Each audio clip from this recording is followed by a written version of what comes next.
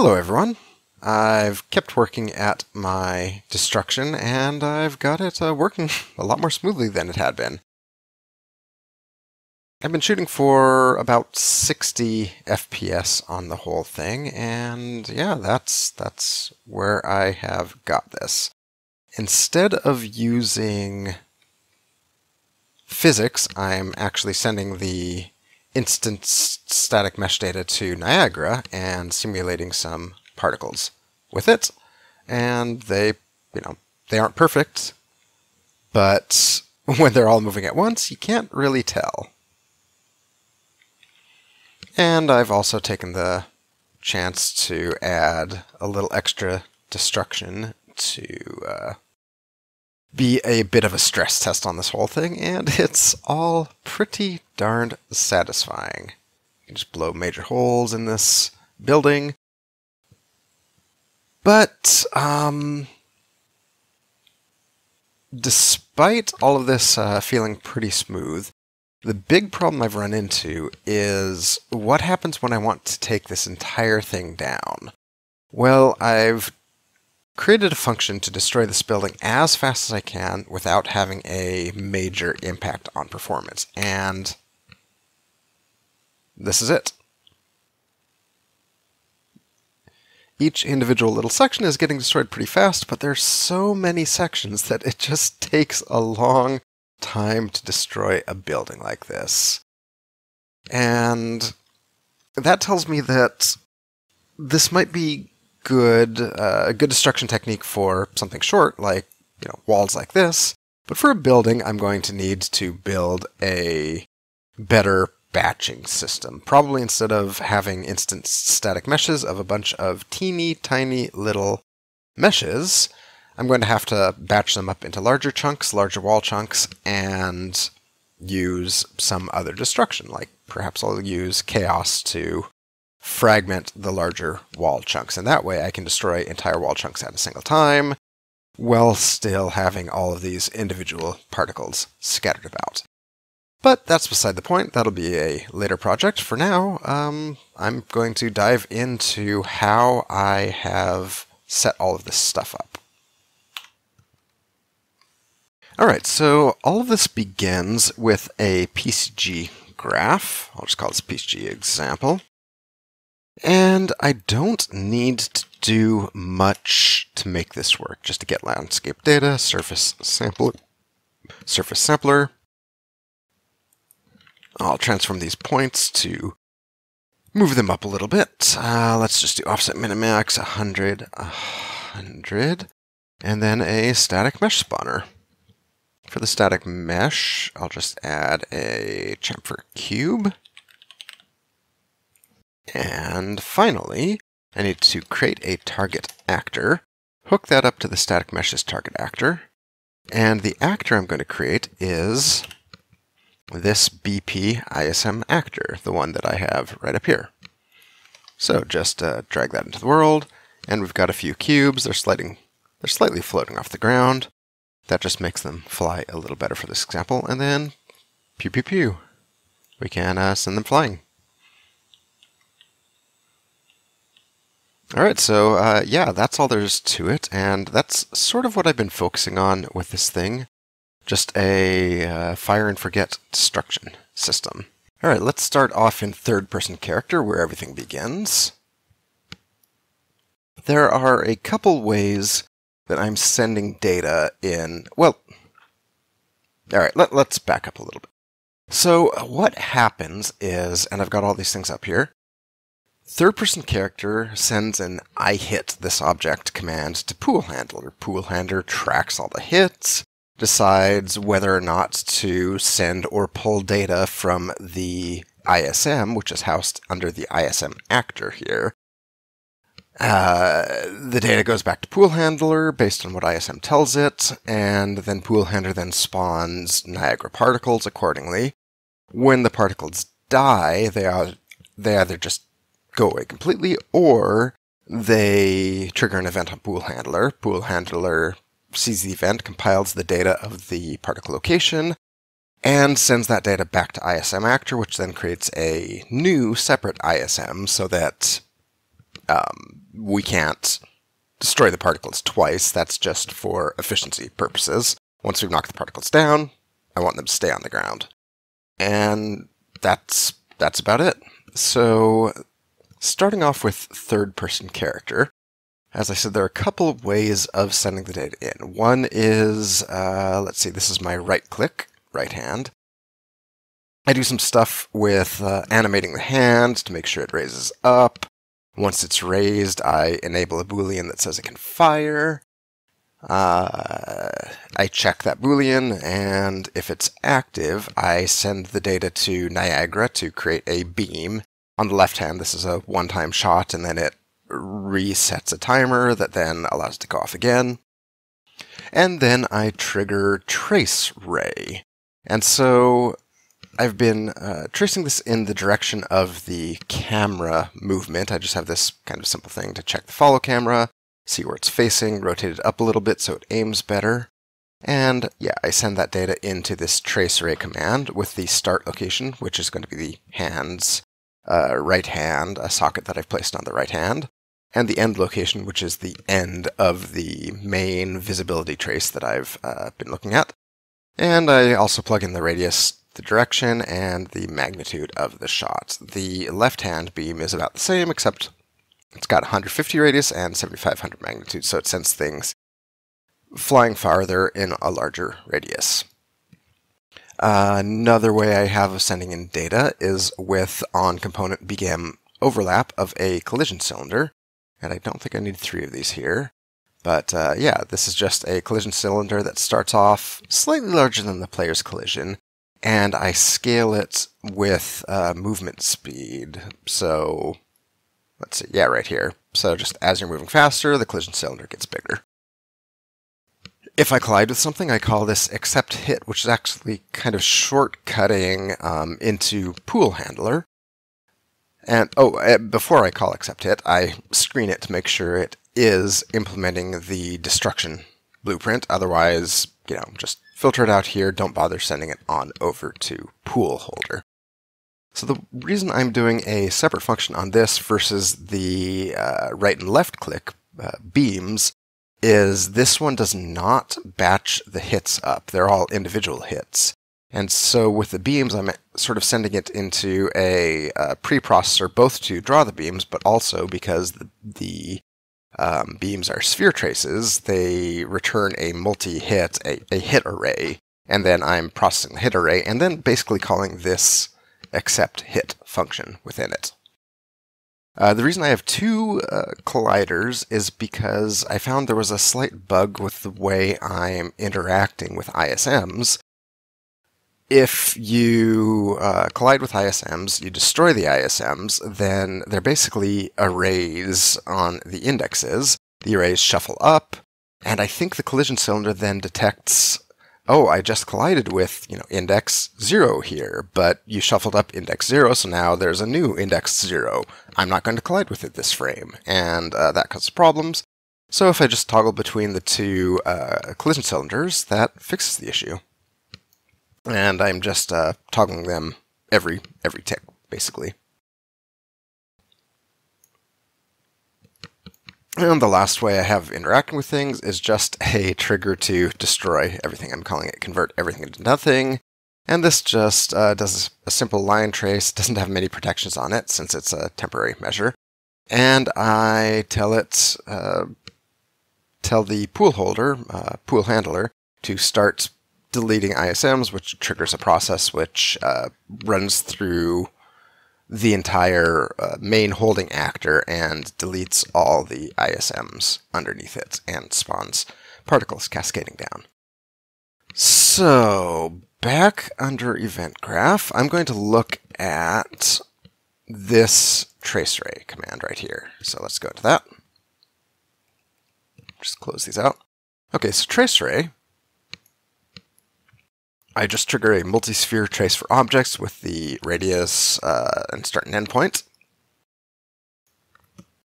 I see if there are any hits. If there are, I go through a for each loop on the hit array, and I'm going to check if the actor that I have hit is implementing this BPI ISM interface. If it is, I send it on to accept hit, which is what the collision cylinders are calling. And if it's not, I don't. I send in the actor, the hit component, and the hit item. And I've chosen to make the primitive component be sort of the key to everything that I'm doing here. I'm going to be looking up map values based on this primitive component. I'm going to be sending values to the blueprint interface using this hit component, and so on.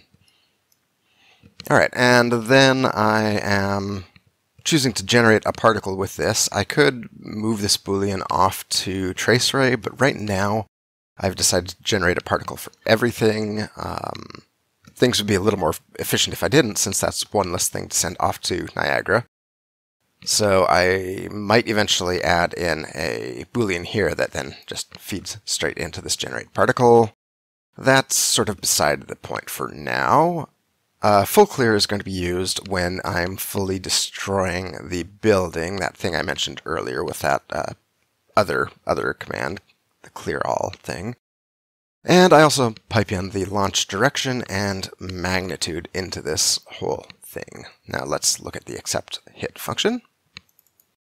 All right, so this function, accept hit, routes based on these two booleans, generate particle and full clear, and really I could probably make them into an enum, and that would be a little more solid. Future project. So first off, anything that I send into this, I add to a pool of dirty actors. I'm going to call on all of these actors later in the tick and tell them to clean everything up.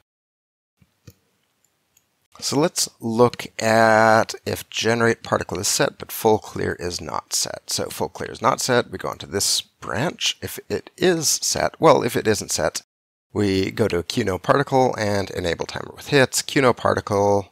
Well, let's look at this one first. QNoParticle. So that goes into the blueprint interface, which is implemented on ISM actor here. And we call, let's close these up. We call QNoParticle, which then goes straight into a function process QNoParticle. We see if the object is in a map that basically tracks whether or not it's active or not. If it's been fully cleared out, it's not active, we don't have to do anything on it. That's kind of a catch. Well, it serves two purposes. One is it makes sure I don't do anything with something that is fully cleared out. Two, I'm using this when I do a full destroy to tear down the entire building. I just set this flag, and then we go into the final cleanup phase and destroy everything based on this flag. Okay, so if we find it and it's active, we then go into a branch. We see if we've destroyed anything else this tick. If we have, then there's going to be an entry in queued ISM removal with some instances in it. If we haven't, then that isn't here. We send it down here and just add this this index to a set and add that to indexes to removed. Okay, so if this does exist, we then check, does this index already exist here?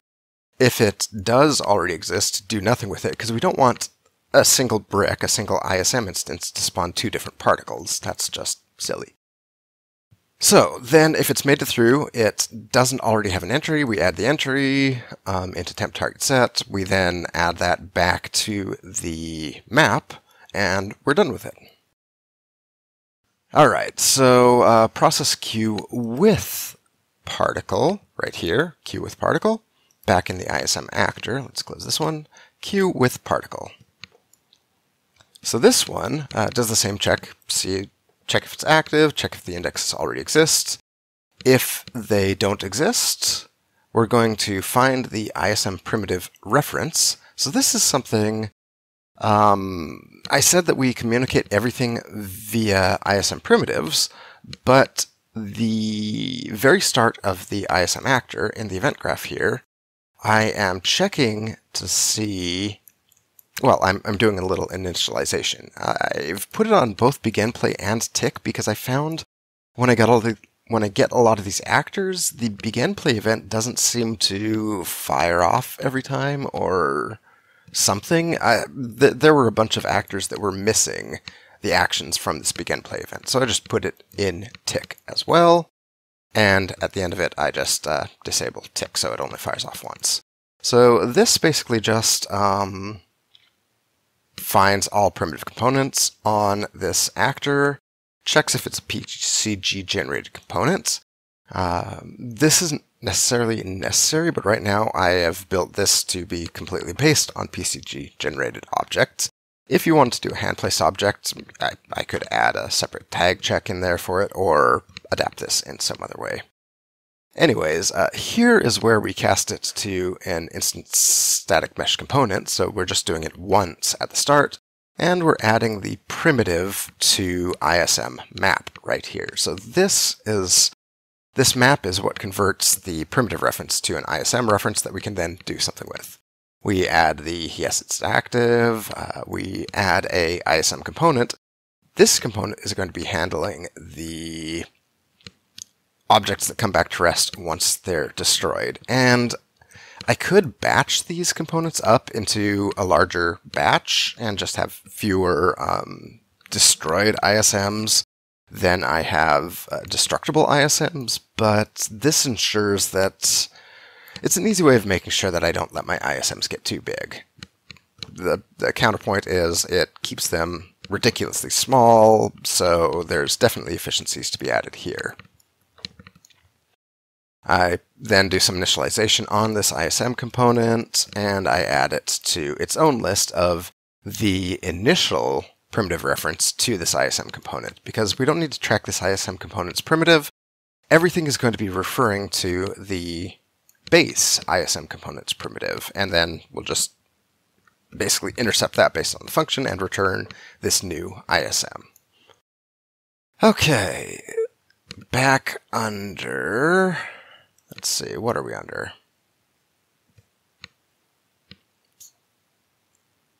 Q with particle. Here we go. So, yeah, ISM primitive reference, we look that up, we get the instance transform from it, we add this to indexes to remove, and return the location, rotation x vector, and scale. It's the rotation x vector because the way I'm sending it into Niagara, it wants the rotation x vector. Niagara doesn't seem to work very well with rotators. Okay, so if we don't find the ISM primitive reference, just return 0, basically error out. It means something was initialized incorrectly or somehow the data got routed incorrectly, so just don't do anything.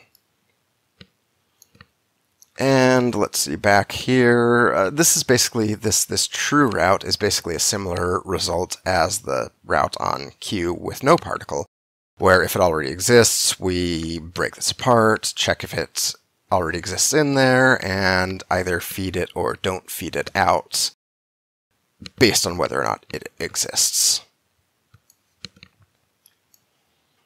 Okay, back to pool handler. So this return node returns the data to pool handler, and then I'm adding it to Niagara start location, rotation scale. I'm calculating the velocity based on this inbound launch direction and magnitude. That just directly translates to, well, magnitude just directly translates to velocity, but I'm scaling the magnitude either plus or minus 50%. I'm adjusting the angle that's going in a little bit as well, just to add a little chaos to everything. For the angular velocity, the rotation, I'm just basically saying rotate it either negative or positive up to a full rotation per second in every direction. Then I am getting the ISM and mesh index, which I'm going to be passing into the Niagara array. The mesh index is going to tell the Niagara array, well, the Niagara system, what mesh to use. And the ISM primitive tells it, well, it just saves that, and then when it destroys itself, it outputs the ISM primitive back again, and then Pool Handler knows which ISM to add the data back to. And those are here. And then I'll enable a timer for hits. So let me take a quick look at enable timer for hits, and then we'll back up and look at ISM and mesh index. All right, enable timer for hits just checks, is there a timer active? If not, set a timer next tick, and then set the timer to that timer that we've just set. And the reason I do this is because I've found that if you just do set timer next tick multiple times in a tick, it'll fire off once per time you called this. It's different from just setting a regular timer over time. The regular timer over time works by detecting that the event has a timer and resetting the timer every time. So slightly different behaviors based on how you're setting the timer. And this is my way of making sure I only call this function next tick once. Now that I've gone into here, I'm going to put off run deletions for actors and look back at this, get ISM and mesh index. So this takes the actor and the ISM primitive. And it takes them and sees, have we already processed this? If so, let's just return the ISM and mesh index. If not, we call return mesh from BP ISM, and return mesh just grabs the ISM primitive reference that we created on initialization and returns that, well, returns the static mesh back in Pool Handler. So now we've got the static mesh. We're going to use it a little bit later. Since indexed ISM, since ISM primitive didn't have this in a map, we know that we can add it freely to this index to ISM array, which is tracking the ISM basically synchronized with this map. And this allows us to convert an index to the ISM, because the index is going to correspond to the array index. All right, so we've added that, and then we check to see if mesh to index already has an entry.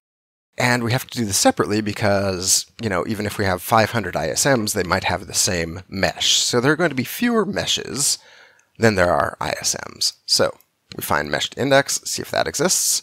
If it does, we're nearly done. We just skip this and add the ISM primitive to index right here because we're done. We don't have to do anything with the mesh. If the mesh doesn't exist, well, then we have to add it to index to mesh. I'm going to calculate the mesh extents because I had problems calculating the mesh extents dynamically in Niagara.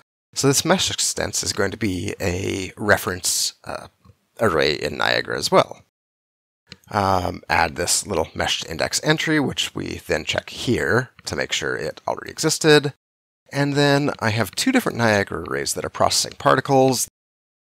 The particles that they're generating should be exactly the same based on the index that I sent into them. So I'm setting the mesh extents on these things.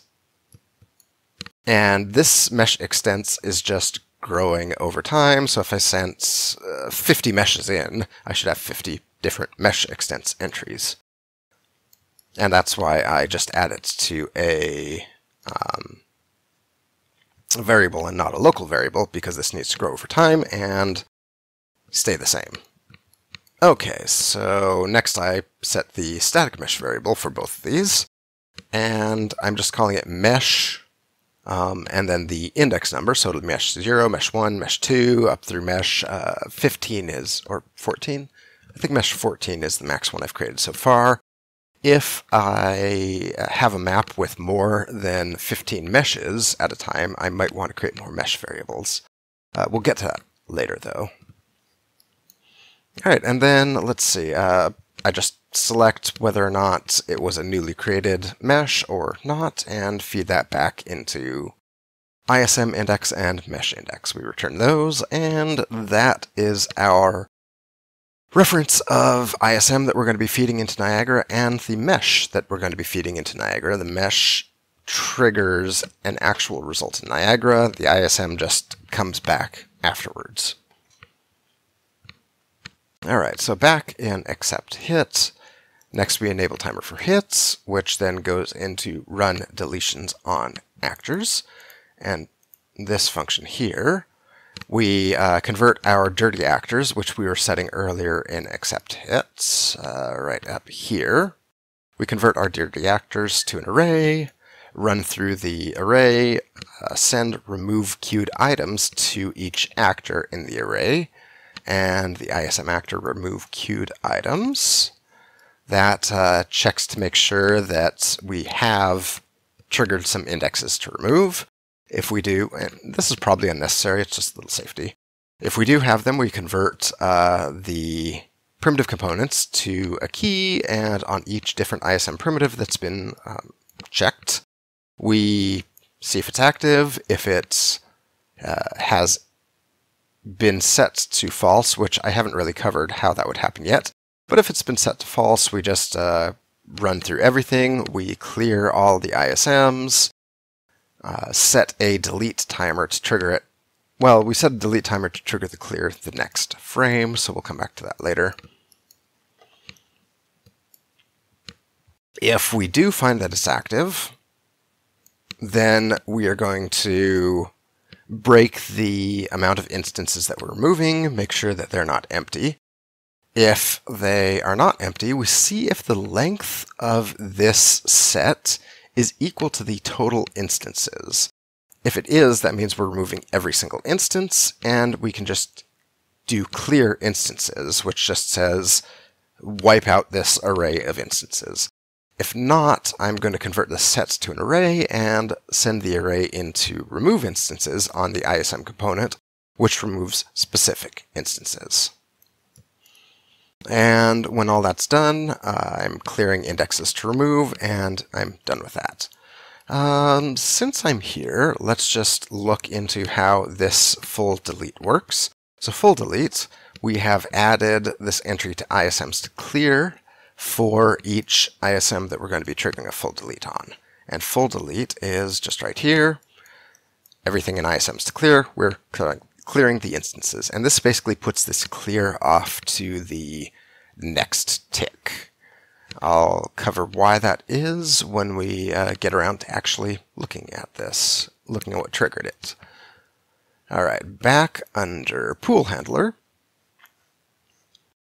Once we've removed the queued items, we do preprocess Niagara arrays. So, preprocess Niagara arrays. It does two different things. The first one is the path we've been looking at. The second one is the path we've not been looking at. So I'll cover this one later, but it's essentially the same. So, this data is when we're generating a particle without doing a full clear, which basically is generating a particle with collision. The full clear generates a particle without collision. So, generating a particle with collision, we make sure that we have had some entries. We've set Niagara start location. If not, well, the only other way that this will have been called in is setting the destruction with no collision. Right. Anyways, so yeah, if the start location has had something added to it, which we do back under accept hit here, say we accept the hit and we add to start location, etc., which is how we got to here. So we do a for each loop on Niagara start location. Really doesn't matter which one of these we do it on. I'm just kind of using start location as the base key.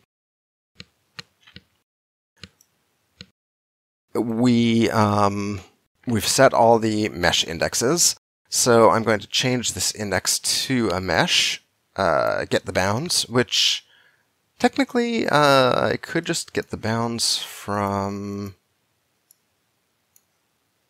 here, from mesh extents, instead of getting the bounds that way, but that's another lookup table. So yeah, I'm just getting the bounds a second time. Maybe it's more efficient to get it from the thing that I already got it from. Anyways, getting back box extent, we're checking the scale that we sent in, multiplying that by the bounds to find the actual current size. I'm just multiplying the size by 2, blah, blah, blah, blah. Basically, this is a lot of stuff to figure out the start location of the prediction and the radius. The launch velocity is going to be, well, just the launch velocity. Plug that on in. And I'm doing this predict projectile path advanced to see how far the object is going to fly without colliding with anything. And so this lets me determine how long the particle is going to be going before I turn on collision. Once I hit the time that it's going to collide at, I turn on collision, and then the particle itself gets a lot less efficient. So this allows me to delay that lack of efficiency for a little bit and just have the particles fly through the air, not worrying about what they're hitting until they get to a point where they're going to hit something. I am using projectile path advanced because I found that the lifetime calculation seems to be more accurate in this one than it does with other projectile paths. So I'm finding the last index, finding what time it impacts at, subtracting 0.05 seconds, so it pulls it back a little bit just before collision, making sure that we send at least 0.01 for the lifetime as opposed to a negative value, and then adding that to a lifetime array, which corresponds to every single particle we've created. If it doesn't hit anything, I'm just going to set the lifetime to 30. It happens occasionally, but not too often. And then the max sim time I've set to 30 because, well, these projectiles probably won't be flying for 30 seconds. If they do, then the few that last for 30 seconds, turning on collision after 30 seconds, shouldn't be that much of a hit on performance. Okay, so now we've created all of the arrays necessary to feed data into Niagara. We send set Niagara collision. So this is sending the values into the Niagara system that has collision enabled. So for this, I'm using a Niagara data channel. I've switched over to using lifetime as the key rather than start location because, I don't know, I'm a little inconsistent here. I build the search parameters based on the root component. Doesn't really matter though because this is a data channel that is, let's see, Niagara, NDC, which one is this one? Physical objects from BP underscore collision, this one here. So this data channel is a global data channel, which means there's only going to be one data channel. It also means, though, that the data I'm feeding into it, the ISM data and mesh data that I've been sending in, well, the mesh data and the bounds data that I've been sending in are going to be used from the Niagara array that I've predefined. So that's why I'm using that instead of islands. Islands themselves seem to be created based on the base Niagara system that's defined here as opposed to the one that I've been updating. So I'm sending in position, rotation, scale, linear and angular velocity, the mesh index, the lifetime, and then the ISM index isn't actually used in the Niagara system, but it will be sent out afterwards, and I'm keeping the previous frame data. Everything I'm doing here is going to be working on the previous frame, which means there's a slight delay on getting the data into Niagara.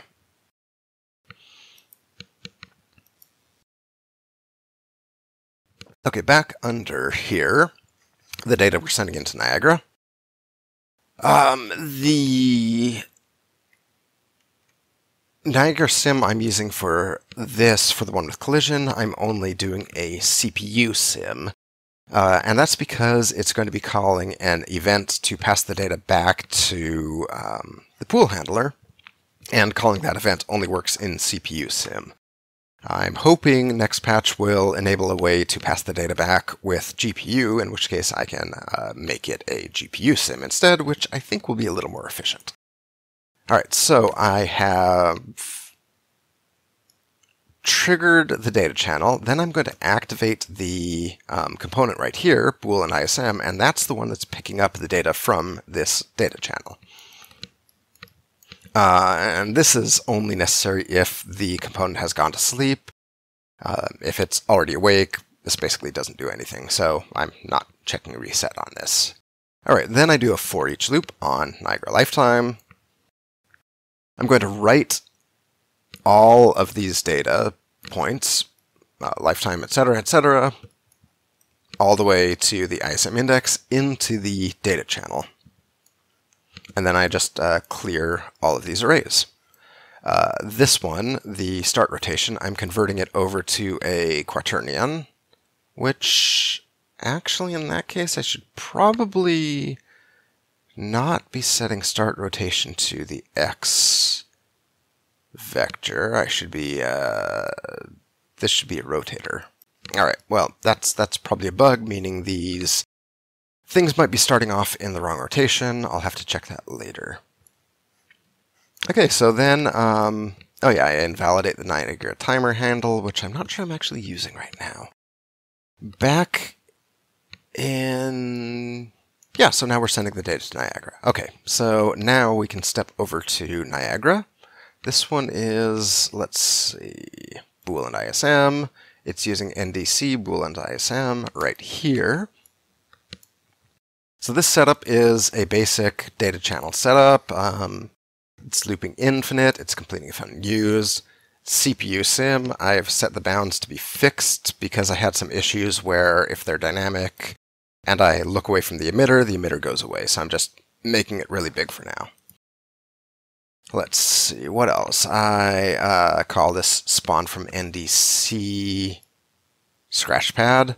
I'm just getting the NDC reader, set the min and max spawn count to the spawn count, which is, I believe, just 1 for everything. Yeah, I'm just spawning a single particle per entry in the NDC. Let's see, then I trigger a read from NDC, which is this. It gets all of the data right here and just sends it on in, it sets the output. And there's a guide on how to do this. It's a pretty basic guide, but it kind of walks you through what all these things are doing, and I will link it in the description.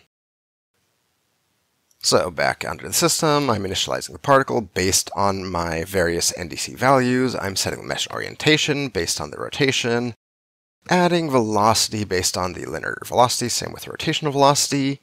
And I have a scratchpad here to initialize a variable enable collision, setting it to blank, or setting this Boolean to off. I'm also doing a little cheat where I calculate when the particle is created, which axis it's going to be coming to rest on. And based on this random integer that calculates the axis, I then set the radius to the equivalent axis of the mesh bounds. And this mesh bounds is the array that I set earlier in the this get index and mesh index for ISM. So that's where this is getting used, and that basically lets me cheat and make the objects come to rest on the proper axis. Without this, they would just fly in the air, come to rest in the ground. So basically, if I have a rectangle, then the mesh bounds I'm calculating it might be too small for the longer length of the rectangle, or it might be too big for the shorter length of the rectangle, but it doesn't matter because when the objects come to rest, they come to rest in the correct location based on the bounds that I've piped in. I guess this divided by 2 is unnecessary here. Alright, so yeah, and then I'm just setting another variable. Is it aligning on X, Y, or Z? Alright, then we are initializing the ISM, which is setting the ISM input to the particle input here. The ISM input is just this output, read from NDC, ISM index. Okay, enable flags after lifetime. When we've hit the normalized age, the end of normalized age, which is 0 to 1, we enable collision. Boom, enable collision. Particle state, I'm just setting it to unlimited, don't kill particles when lifetime. Gravity force, drag, etc. Collision. So we're checking if enable collision is set, and enable collision is set by this enable flags after lifetime. When its lifetime is at an end, we enable collision. So if collision is enabled, we're doing all these collision calculations. Particle radius is going to be this target radius, which I set under find target axis. So yeah, this takes into account the radius that we just set. And then some bounce functions to make sure it slows down and comes to rest pretty quickly. Solve forces.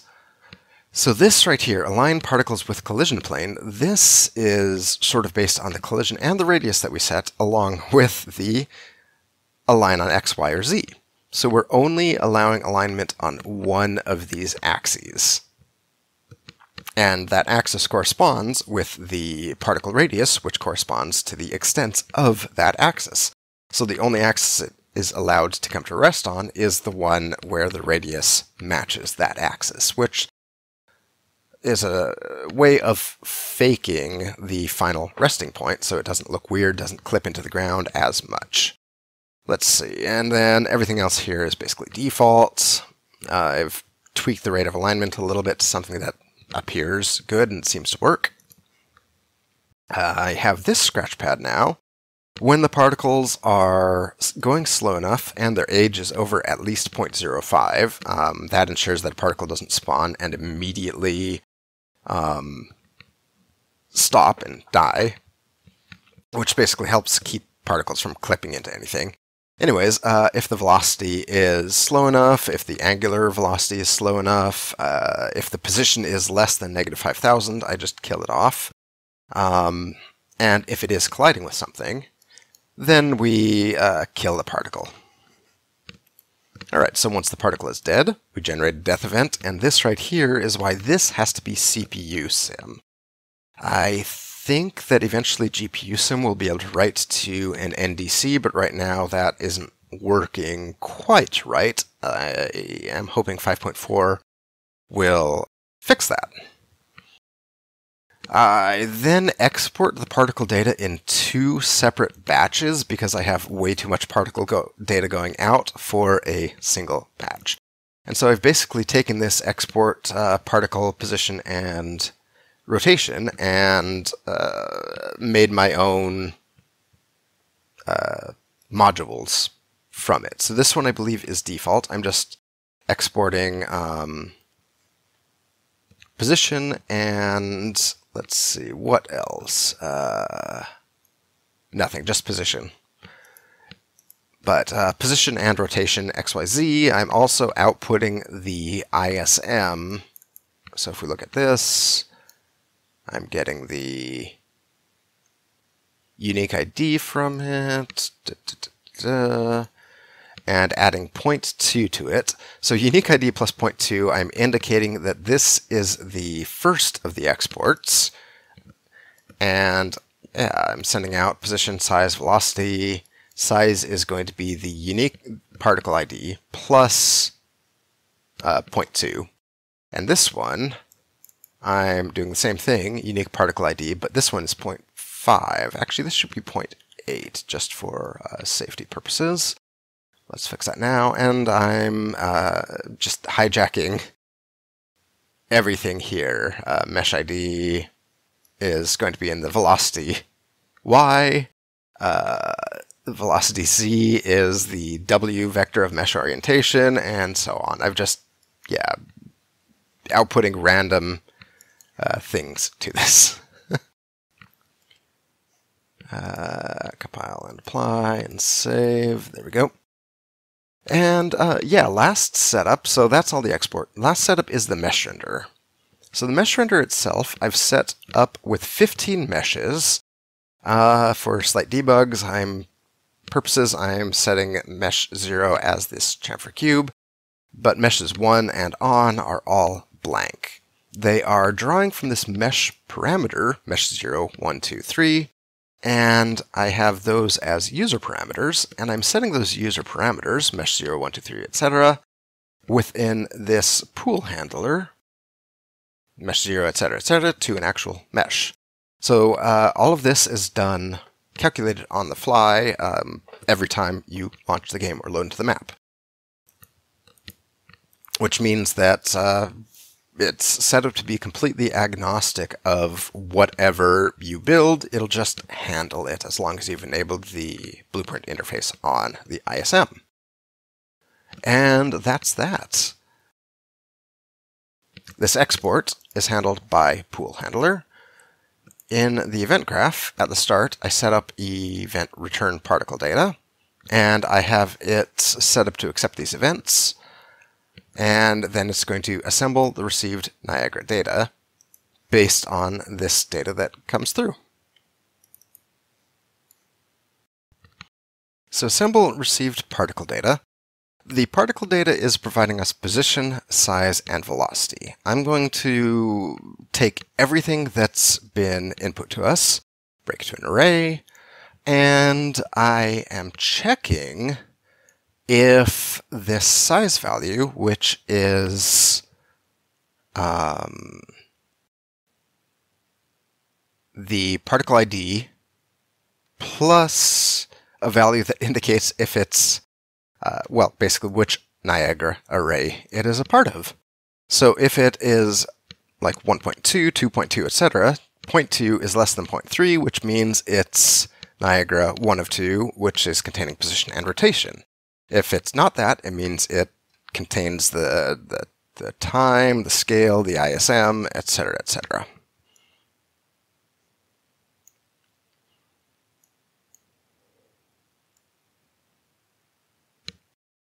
And the ID we're only outputting so that we can match up this data with between both of these different exports. So it's basically just the unique reference that allows us to pair up the data later.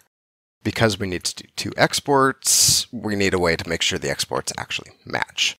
So these exports are just making up this big struct that contains all the data that's going to be exported. And I'm building it up, and I am increasing the count on it. When count is 2, we pass the data out. So if count is 0 or 1, we know that we don't have the full set of data. If it's 2, we know that we've processed both of these exports. We have all the data. We can then output it. And we're going to take the queued particle data, break it apart, convert it over to a transform value, and create a new ISM with that transform. And then we make sure to send it to the correct ISM based on this queued mesh transforms value that we're sending out here.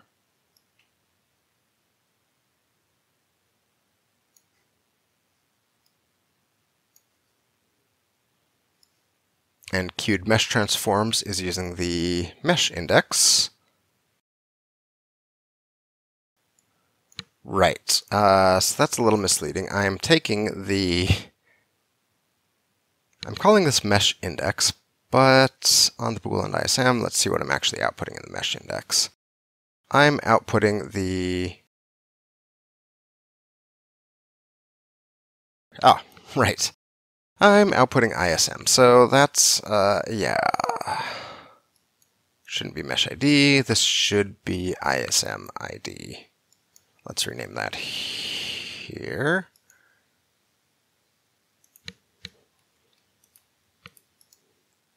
Rename, this will be ISM ID.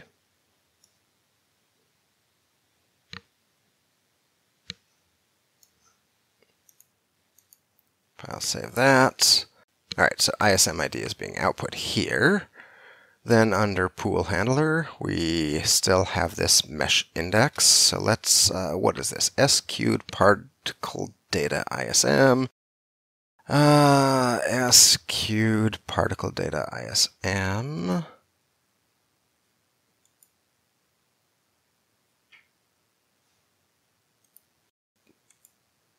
Here we go, SQ'd particle data ISM. So let's change this to be named ISM index. Save that. And back under pool handler, we've got ISM index and ISM index. Back under sample received particle data, ISM index is going to queued mesh transforms. Queued mesh transforms should be called queued ISMs. Queued ISMs. There we go.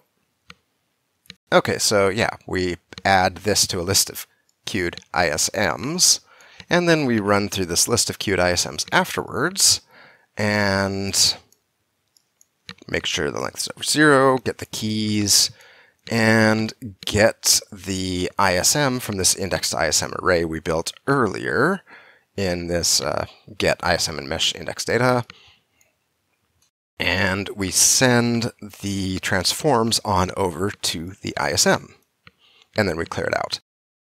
The ISM takes add to ISM under ISM actor here, add to ISM, and just does a batch add of instances to this backup ISM primitive reference, which is the ISM that we created earlier to mirror every PCG created ISM, but without collision. And that's about all of it.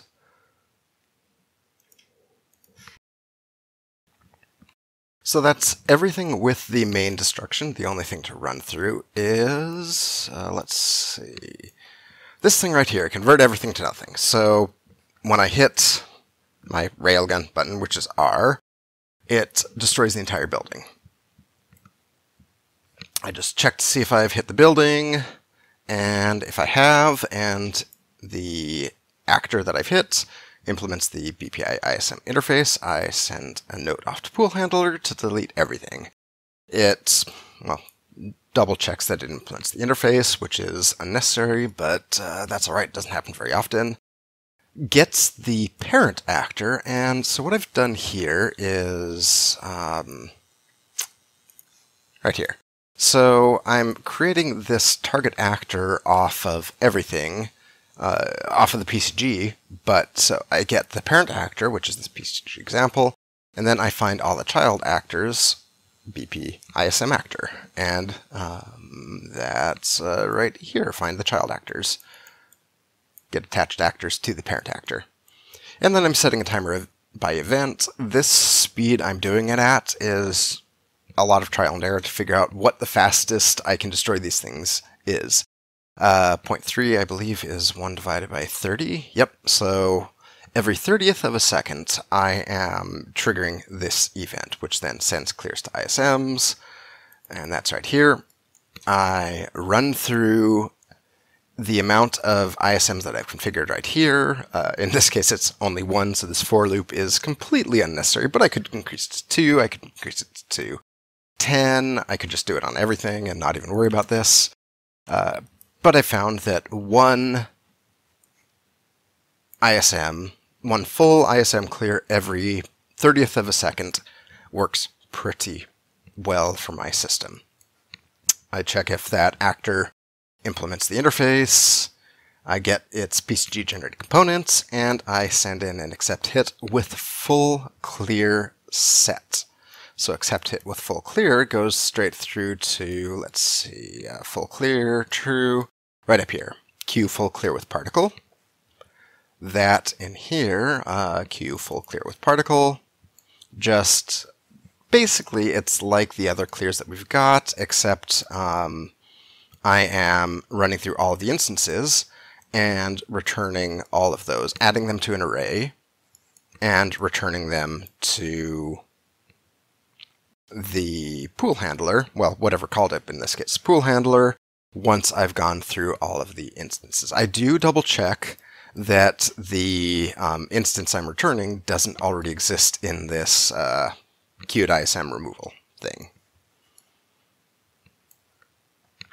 Okay, so we return these instances here. We do the get ISM and mesh index, and this is basically the same as the other process, but we are going to send it in to a separate place. So I'll just skip ahead since everything's basically the same until we get to pre-processed Niagara arrays. So this is where we separate here. We're going with the GPU, which I should rename to probably no collision, but for now it's GPU. We're calculating all of these values exactly the same as above here, except here we are projecting based on world static and dynamic, and here we're only doing world static. And I've made sure that I set all of my ISMs as world dynamic. I could create a new trace channel for them, but for now, this is separating them all. So this is just going to do the trace, ignore all of the pre-created ISMs, and just have the particles fly on through the ground until they die. And through the ground, I'm actually adding a little time to them, as opposed to subtracting, which I do up here, so that they do go fully through the ground before they die.